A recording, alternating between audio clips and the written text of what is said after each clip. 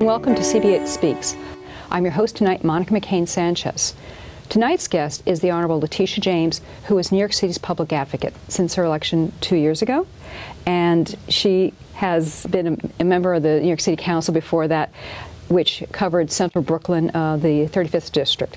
She was the chair of the Committee on Sanitation, Solid Waste Management, and she served on multiple committees such as Small Business, Parks and Recreation, Technology and Government, Veterans Affairs, City Contracts and Women's Issues. She helped introduce and pass the Safe Housing Act, which ensured tenants receive prompt and full repairs to their apartments.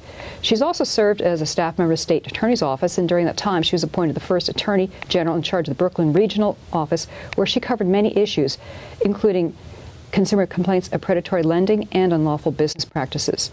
She's also served as a public defender for the Legal Aid Society, where she represented low-income children and families in the court system. She's a lifelong New Yorker.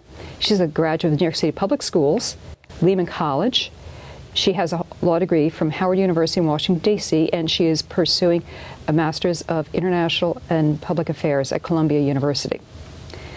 Ms. James, welcome. Thank you for having me. And would like to start off, maybe you can explain to the audience, what is the mission of the public advocate? In New York City, we have 3 citywide elected officials. We have the mayor, of course, we have the public advocate, and then we have the controller. And the public advocate, I'm the 4th public advocate in the city of New York, provides checks and balances on the mayor and on city agencies. It basically ensures that services are being provided to residents of the city of New York. And oftentimes the Office of Public Advocate is an office where individuals who have a difficulty getting past the bureaucracy of government, where they file their complaints. And so the Office of Public Advocate of the City of New York also appoints a number of individuals to various commissions and agencies. And the Office of Public Advocate serves on the NYSERS board, the retirement board for the City of New York, where we invest in certain products, trying to increase returns for retirees in the City of New York. What's the vision you have for your office? So when I ran for public advocate in the City of New York, I wanted to use my legal skills. I recognize that the law really can be a tool for good and for change. And so what I promised during the campaign and what we have actually done is hire some attorneys to focus on pattern and practice cases, cases that can affect policy changes in the City of New York, and cases that focus on injustice in the City of New York, which affect a wide range of individuals, such as housing issues, discrimination issues in the City of New York, when services are not being provided to disabled children, when services are not being provided to individuals who ride Access-a-Ride, when services are not being provided to individuals as a result of a mandate. Those are the type of cases that we bring, joining with pro bono law firms and other legal advocacy groups in the City of New York, including but not limited to my former employer, the Legal Aid Society, as well as legal services. We work very closely with these agencies in the City of New York to bring class actions and actions on behalf of individuals as a group. In the next 6 to 12 months, what do you view as your top priorities? So since we've been in office in the last 17 months, the number one issue as a result of all of the calls that we've received to our office has been related to housing. Individuals who unfortunately are facing certain conditions within their apartments, and it's fallen on deaf ears by their landlords, which is why our office was able to issue a report on the worst landlords in the City of New York. It's individuals who unfortunately cannot get redress, cannot get the repairs, cannot get heat, cannot get hot water. That's the number one issue and the number one complaint that we receive in our office. As of today, our office has resolved over 11,000 complaints. And I would argue that the vast majority of those complaints have been related to landlord and tenant issues. What are the typical issues you've dealt with the Upper East Side, Roosevelt Island? I assume it's housing, or are there any others? So there's a wide range of issues on the Upper East Side as well as Roosevelt Island. When I was a member of the City Council, when I was chair of the Sanitation Committee, as well as the chair of contracts, when I was chair of contracts, as you know, I worked with others to want to cover the largest scandal in the City of New York, known as City Time, where we were able to recover $500 million as a result of outsourcing that had basically gone awry. When I was chair of sanitation, as you know, the City Council, working with the mayor of the City of New York, put forth a SWAMP, which is the Solid Waste Management Plan, and it resulted in providing a transferway station on the Upper East Side, and a number of residents obviously were opposed. Most East Side residents were opposed to that. And what I wanted to do is bring some balance and some discussion to that. And as a result of that, the plan went forward. We have heard from a number of residents for the Upper East Side, and I have joined forces with them basically to move a ramp which runs down a major street where there's a number of schools. And so I've worked with individuals from Asphalt Green to make sure that we move the ramp and that we do it in a way which will not harm children, will not harm seniors. I've also been working with the administration as we move forward to build Technion on Roosevelt Island, which is a wonderful university, Israel-based university, which is going to focus on technology, which is emerging industry, as we attempt to build back the middle class in the city of New York and teach individuals in the city about emerging technologies and emerging skills in the absence of manufacturing, leaving not only our city, our state, but our country. We've also been working with a number of individuals on the upzoning of the Upper East Side, working with Councilmember Garodnick, who did an excellent job on compromising a plan for the rezoning of the Upper East Side. And so I want to congratulate him on that. As someone who attended some of the meetings and who had some of the concerns, I believe that the ultimate plan that has gone forward provides some benefits to the public at large, at the same time provides for the needs of businesses as they attempt to grow and as well as develop parts of the Upper East Side where there's been some underutilized space. So those are some of the issues that we've been working on, including, but also the biggest issue that we've been working on, obviously, we've been receiving a lot of calls most recently from individuals who are just concerned about the expiration of rent regulations. And we've obviously, we believe that we have a plan as of today. We don't know all of the details, but one of the things that we want to do is prevent more rent-regulated units from going into the private market. Vacancy decontrol has resulted in a loss of rent-regulated apartments in the city of New York, affecting not only the Upper East Side and Roosevelt Island, but throughout the city of New York, but primarily in Manhattan as a whole. We have heard from individuals on the Upper East Side who are living in apartments where landlords are basically seeking to evict them to take advantage of the market. We've heard from residents with regards to abuses related to Airbnb, where individuals are taking affordable units off the market and basically renting them out to tourists at top dollar. Basically depriving New Yorkers of an affordable unit in the city of New York. So those are just some of the issues that we've been dealing with. Well, you actually brought up the issue of affordable housing, and what other efforts are underway to increase the stock of it? You know, the land is so scarce in the Upper East Side, and it's getting scarcer and scarcer in Roosevelt Island, and it is a citywide issue. Can you give us any thoughts on that? Sure. One of the things that we are working on with the administration is to build on underutilized land and public housing. Most public housing complexes in the city of New York have a lot of land, and what we really need to do is develop a plan where we can provide for the residents of public housing, as well as provide for a number of middle-class individuals, including but not limited to artists, and a lot of young people who basically are seeking to remain in New York City, but unfortunately having a difficult time finding an affordable unit in the city of New York. But we want to do this respectfully. We want to do this, and we want to make sure that we include the voices of residents of public housing as well as the larger community. We want to make sure that we build for children, and most importantly, we want to build for seniors who are living in oversized apartments, seniors who are basically living. They are empty nesters, and they're living in apartments where they have 2 and 3 bedrooms. And so what we want to allow them to do is downsize to a more modern apartment, and at the same time take that 2 and 3 bedroom apartment and provide it to someone who desperately needs it, primarily someone with a growing family. As you know, tonight in New York City, there's 60,000 residents who are living in our homeless shelter. 25,000 of those individuals are children. And so what we really need to do is rezone where appropriate, respecting the character of communities, but at the same time look for underutilized land in the city of New York, including but not limited to on NYCHA proper. What is the office's statutory role in providing direct support to tenants and other city groups affected by emerging large-scale problems? So the Office of the City Public Advocate, one, can introduce legislation. As most of you know, I preside over the City Council at their State of the Council meetings. I attend a number of hearings in the City Council. The Office of Public Advocate has the authority to introduce legislation, and we've done that. And in fact, were successful in getting laws enacted in the City of New York.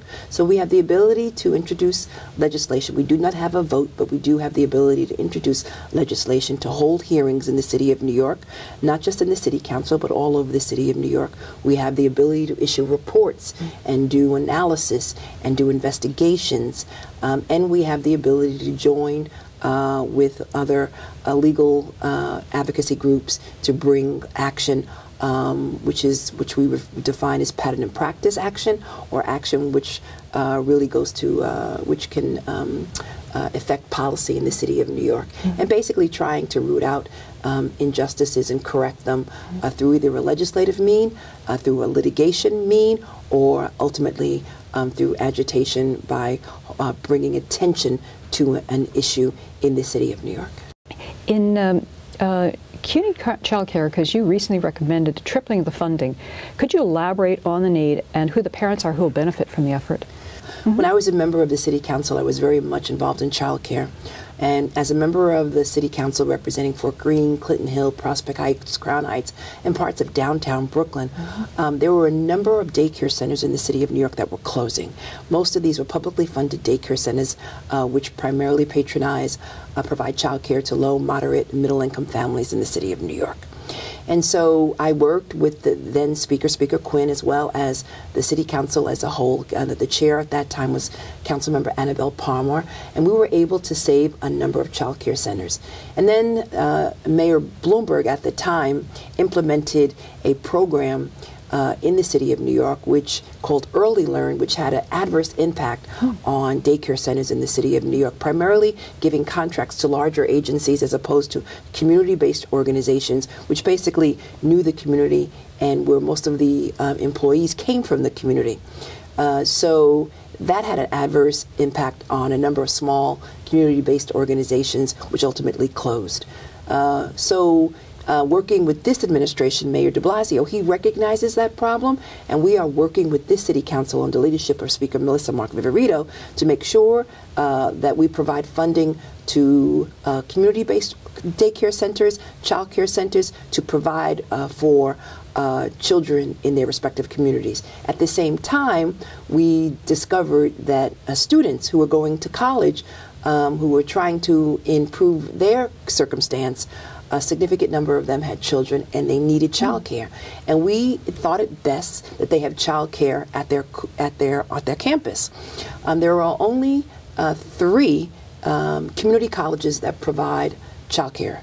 And what we wanted to do is expand the number of slots at those 3 community colleges, but even go further and expand it at other community colleges, as well as senior colleges in the City of New York, and to increase the amount of resources that they are receiving in the budget in the City of New York. And that's why we had a press conference and we issued a report, because this really goes to the heart of income inequality.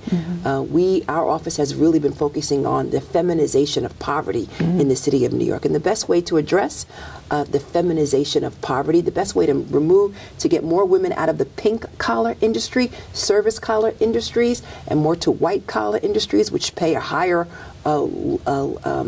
level of wages, is to educate mothers and to educate women. And so you can't educate women when they're focusing on child care for their children. And so it inures to the benefit of not only of the family, but it inures ultimately to the benefit of the city as well as taxpayers, so that these women can be elevated from poverty into the middle class. Well, you just touched on education for women. Is your office able to utilize any of its efforts towards promoting that? So I have been promoting education all throughout the 5 boroughs. I've been talking about the importance of education, and then just using my personal story. I do not come from wealth. I come from humble beginnings. I went on to go to college and ultimately to law school because I read a book called Simple Justice, and because my parents believed in the transformative power of education, and they recognized that education can be used to overcome sexism and and all kind of isms, racism, and that education is a way to elevate individuals out of poverty. And so just using my example, I basically go and try to mentor young women about the importance of education, and also about making sure that we provide that they place their child in quality daycare centers in the city of New York, and not place their child in harm's way, not place their child with an irresponsible individual who will harm their child, and individuals who unfortunately have no experience in raising children, and that it's really critically important that they get their education, and that we provide them with the resources and the opportunity to do that. What I am seeing all throughout the city of New York is individuals who do not lack the willpower or lack the effort. What I'm seeing in the city of New York is an opportunity gap and an access gap, a gap to quality education, a gap to affordable childcare, a gap to good quality schools, and a gap to affordable housing, good quality affordable housing in the city of New York. And the role of the public advocate, along with the individuals who work in my office, we work very closely with this administration to make sure that they address the needs of all of those constituents that I just mentioned, as well as at the same time making sure that we maintain and grow our middle class. We hear countless stories of individuals who unfortunately cannot pay their taxes. We hear from small businesses who unfortunately are being used as a cash cow. We have a difficult time. We have a number of individuals who want to be entrepreneurs. They just need opportunities and the skill set to become entrepreneurs. And so we are, again, the Office of Public Advocate is identifying issues, bringing it to the attention of the administration, highlighting it, or in some cases creating legislation or pursuing litigation to make it a reality in the city of New York at all 5 boroughs. We were very critical of this administration as it relates to the individuals in the Rockaways who basically need a ferry service. And if we are, again, going to implement Vision Zero, one, we need to make sure that cars and pedestrians and bikes can live harmonious, and that all of us respect the rules of the road, but also that we implement a 5-borough ferry service, including but not limited to the Rockaways and Staten Island. Yeah. When you were in the City Council, you were an advocate for expanded physical exercise classes in the schools. Have you continued any of those efforts with the power of the Public Advocate's Office? Yes. So when I was a member of the City Council, that was one of the issues. You know, as someone who used to run track, I haven't run it in a while, but I used to run track. I recognize that sometimes you've got to capture the passion of young people. And when you capture their passion, perhaps in physical education or in the arts or in the humanities, then you can teach them and educate them further so that they can get their degree. And so working with the City Council, I'm happy to say that under the leadership of Speaker Melissa Macviverito, in this budget that they are about to pass, that there will be more physical education teachers in our public schools in the city of New York. Oh, that's great. Yes, one, because we've got an obesity problem in the city. And you have more individuals, particularly young people, who are engaged in sedentary lifestyles, sitting in front of some technology, some device, and that's all that they do. They're on Facebook constantly. And what we really need to do is teach individuals to get active. It's consistent with what our First Lady is doing, and that is getting people to move. And what we really need to do is get people to move, and we need young people to move in our schools. We need more gymnasiums, after-school programs. We need to get people to move, but I don't want to just limit it to young people. We need to get seniors to move. And so we need to teach seniors yoga. We need to teach seniors how to dance. We need to teach them about creative activities to keep them mobile and to keep them active, which will also, activate some chemicals in their brain, so it would ward off any other diseases that they might face, including but not limited to Alzheimer's. Yes. Your office issues lots of reports, Yes. and one that I noted was that you had issued a report on nail salons, which you recommend an incentive program, cleaner air in salons, a safety study, employee protective gear, and other ideas. What are the issues you feel the public should be aware of that the report brought forth? Thank you for mentioning that. So we issued a report working with a number of advocacy groups because what we uncovered that in nail salons they were not being inspected. What we uncovered is that nail salons are under the jurisdiction of the state, not the city, and that they were really being inspected. And it's a billion-dollar industry. And we've got several thousand nail salons in the city of New York, and there were no inspections. And what we uncovered is that there are a trio of toxins in these nail salons which jeopardize the health not only of the workers, but the patrons who patronize nail salons.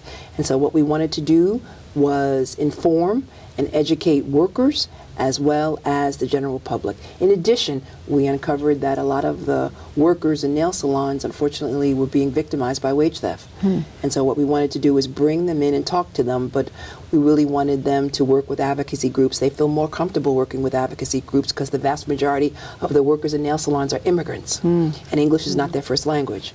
So we work with a wide range of advocacy groups who have a level of trust with a number of these immigrant workers to inform them, one, about their basic rights, regardless of their status as immigrants.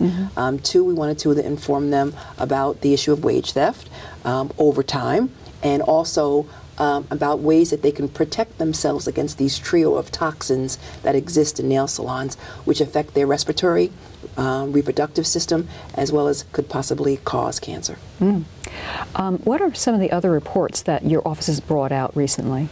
So we've issued a report on nail salons, as you just mentioned, on child care. We've issued a report on mayoral control. We had hearings in all 5 boroughs regarding mayoral control, and what we heard was that parents want a greater voice in the school system in the city of New York. What we heard is regarding the need for more services for special needs children in the city of New York. What we heard about a smaller classroom size, the need for physical education, or the need for health care.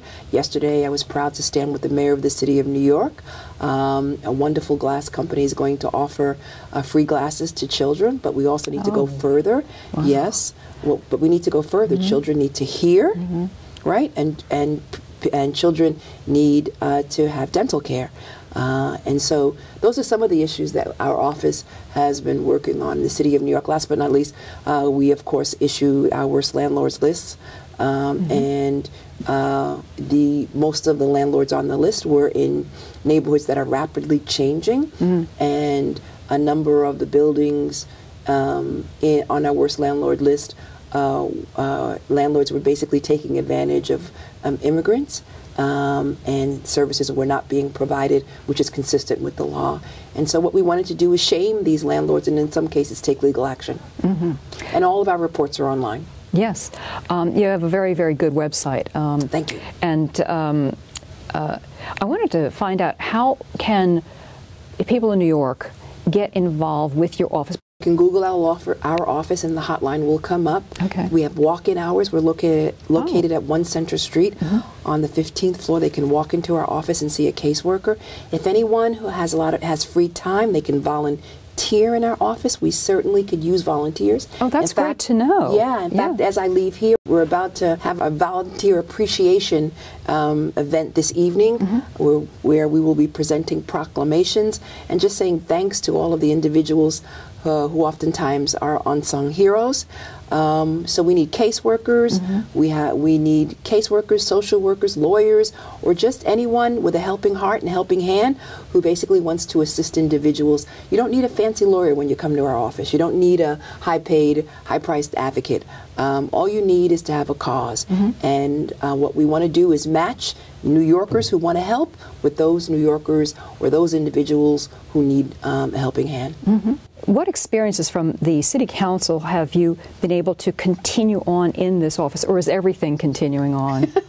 So it's a continuum. It sounds like it is. It is a continuum. I've taken my experience as a public defender, as a litigator. I've taken my experience as a former Assistant Attorney General working on consumer complaints, working on police abuses. I've taken my experience as a city council member, working on outsourcing, working on fraud and corruption. I've taken my experiences as an advocate, as an organizer, all of that rolled up into one. And that's the public advocate of the city of New York. You know, our office right now is, we filed an action in court. We're seeking the release of the grand jury minutes related to Eric Garner. Again, that really goes to my social justice issue, my social justice background, as well as the general public trying to get information with regards to what happened in the grand jury as it relates to Eric Garner. Because we all saw the video, all of us were horrified. And the result of the grand jury not indicting the police officer really doesn't match up to what we saw. And we all know that our eyes do not lie. And so the question is, what happened behind the closed doors? Closed doors. And we're attempting to use that experience as a way to reform the system, because our grand jury system dates back to the 1800s. And to Great Britain, and even Great Britain has abolished the system. And the question is, why do we continue to shroud the grand jury system in secrecy? And what we want to do, what we believe is that sunshine is the best disinfectant, and we believe that there should be more accountability and more transparency in the system, so that one individual known as the district attorney doesn't have control over the charges, over the testimony, over the explanation of law, and over the interpretation of the law. And I think it really, we should reform that system, and that's why we are seeking the release of the grand jury minutes, because we believe that there was injustice in that particular case. And this is larger than one particular case. It's really larger than one borough and larger than one individual. It's really about reform. Now, is that going up to the state level? Now the grand jury system lies with the state. And we went to state court. We lost in state court. We just argued 2 weeks ago in the appellate division, and we're hoping for a reversal. We all know that the governor of the state of New York would like reform in the grand jury system. The attorney general, Eric Snyderman, the chief judge would like reform in the criminal justice system and the grand jury system, and a number of advocates, a number of social justice agencies would like reform, but most importantly, I think the Garner family would like to see some justice. Oh, absolutely, I would think so. Do you think that's going to be a very long battle? It was just announced by the governor of the state of New York that he signed an executive order naming Attorney General Eric Snyderman as the prosecutor in any case in any cases involving a death as a result of a police officer. That was as a result of the advocacy of our office. I am of the opinion that New York should not follow any other states. We should lead, particularly as it relates to progressive legislation in the city of New York. Well, thank you so much, and I really appreciate your coming, as does the rest of the community board. Thank you. And thank everyone tonight for joining us, and I'm Monica McCain Sanchez. Good night. Good night.